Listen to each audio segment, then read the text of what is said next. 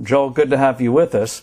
Let's begin by having you describe this magic formula that enables you to do so well in the stock market, and you actually wrote a book on it, The Little Book That Beats the Market, and this was several years ago, and you're still alive and you're still beating the market. So can you describe it for us, please?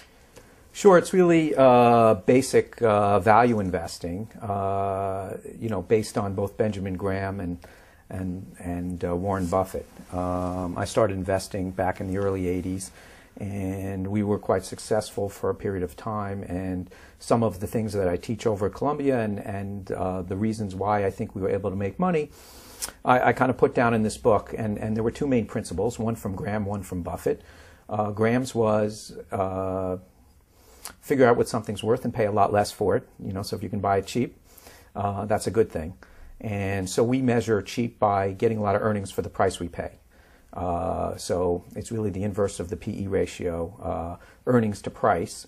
We don't use simple earnings and we don't use simple price, but that's the same concept. We take into account different tax rates and different amount of debt that companies have and things of that nature. But basically all we're trying to do is get a lot of earnings for the price we pay. Quickly describe enterprise value as you see it.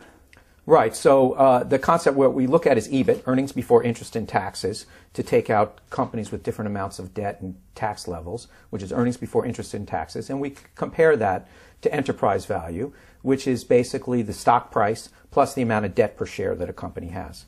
So we're just sort of leveling the playing field for companies that take on debt and companies that don't. But when you buy a share of stock, what you're really doing is paying for the equity, but you're also assuming the debt that the company took on. So we're taking that into account.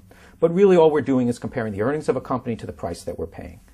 The other concept, sort of what Warren Buffett brought to the table, I think, from his teacher Ben Graham was, well, cheap is great, but if I can buy something that's also good, in addition to cheap, so if I can buy a good company at a cheap price, that's even better than just looking at cheap alone. And so we use a concept which is return on tangible capital, really also learned from Buffett, which basically says a business to operate needs working capital and it needs fixed assets.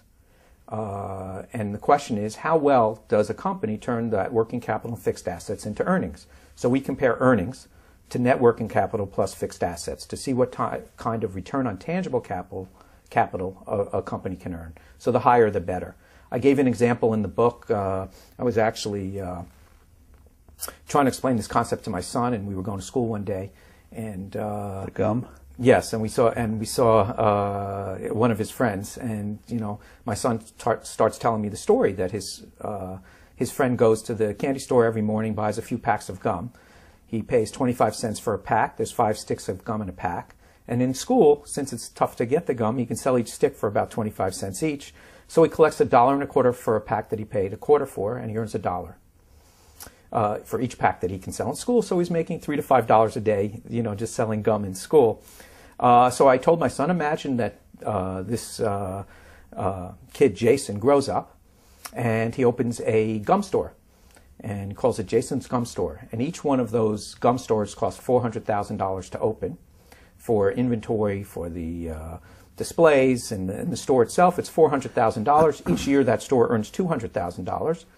So we look at that as a 50% return on capital. If he can lay out $400,000 once and it spins out $200,000 a year, that's a 50% return on capital for each store that he can open. Then I told my son to imagine another store. They'll call it just broccoli, and all it sells is broccoli. And it still costs, unfortunately, $400,000 to open that store, but each year that store only earns, don't ask me how, $10,000 a year. And that, we said $10,000 divided by 400,000 is a 2.5% return on capital. And when we rank businesses, we say 50% return on capital is better than a 2.5% return on capital. So what we did for what I called the magic formula in the book is we rank all companies based on their return on capital. And we also rank all companies based on how cheaply we can buy them relative to their earnings. The more earnings, the better. Then we combine those rankings, and the companies that have the best combination of that ranking go to the top. So we're not looking for the cheapest company. We're not looking for the highest return on capital company. We're looking for the companies that have the best combination of those two attributes. And this is what I'd been teaching for years and years. but I never really had a proof of concept. Really, I never statistically proved out, does this make sense? And so about 7 or 8 years ago, I started a project, had the resources to start a project to actually go back and test, what if we did this on a consistent basis over time? And the way it worked out was that you could basically, if you just bought the top stocks, and we're talking, top 1,000 stocks, you could basically double the returns of the S&P 500, just sticking with this formula over a long period of time. By the way, how large is the universe? What kind of liquidity factors do you? Right. So we looked at we did 2 tests. We did smaller cap stocks, probably the top 3,500 stocks. But then we said, well, what if you can't really buy these? So we also did a study, which I just mentioned, on the top 1,000 companies, the largest 1,000 companies, roughly. Usually about 20% of the actual publicly traded universe.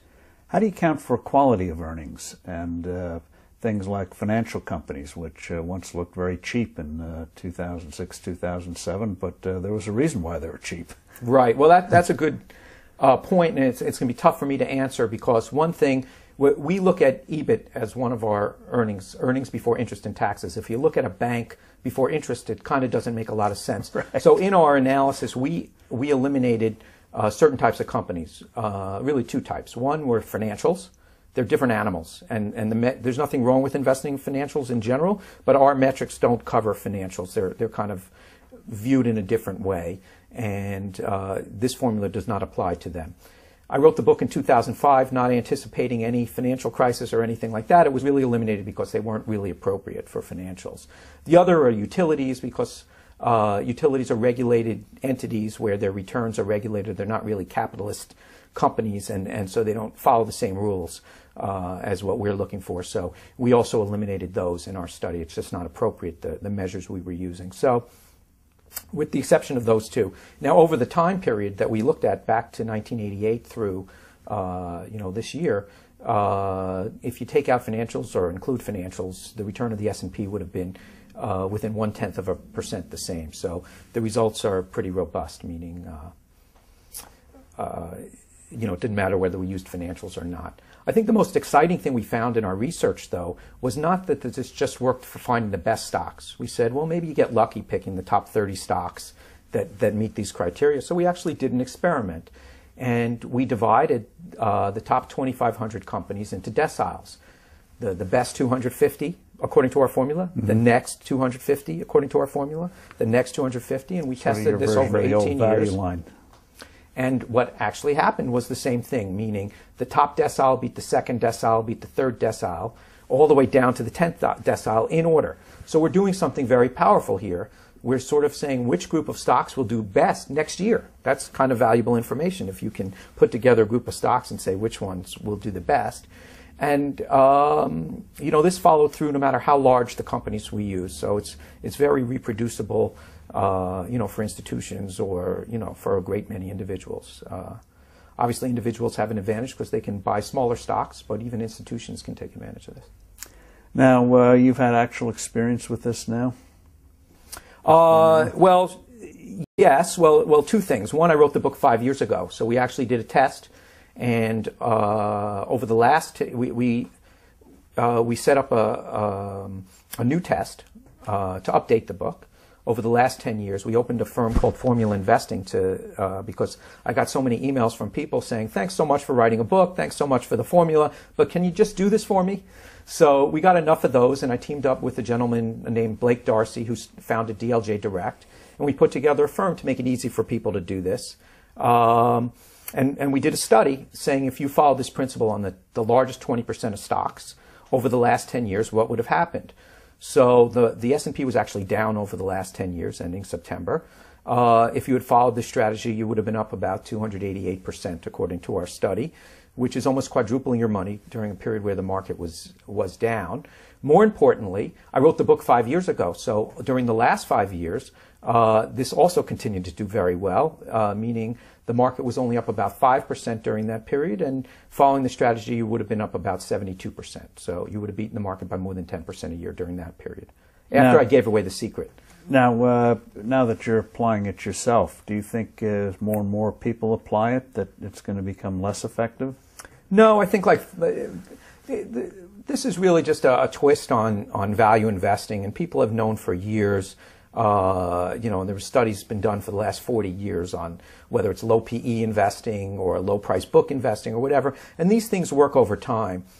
And if I had written a formula up that worked every week and every month and every year, it would stop working. Fortunately, this formula is not so great.